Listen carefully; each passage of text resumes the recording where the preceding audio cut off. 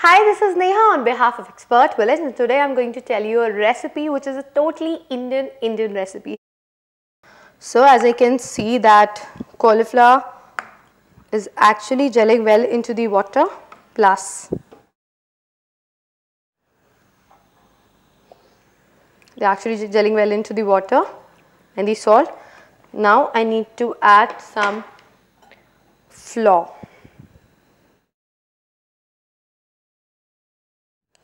I just had half of the cup of flour. I think that will be enough for this, because this will thicken the whole mixture.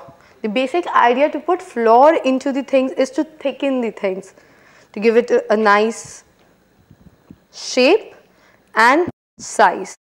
It will actually thicken the whole recipe.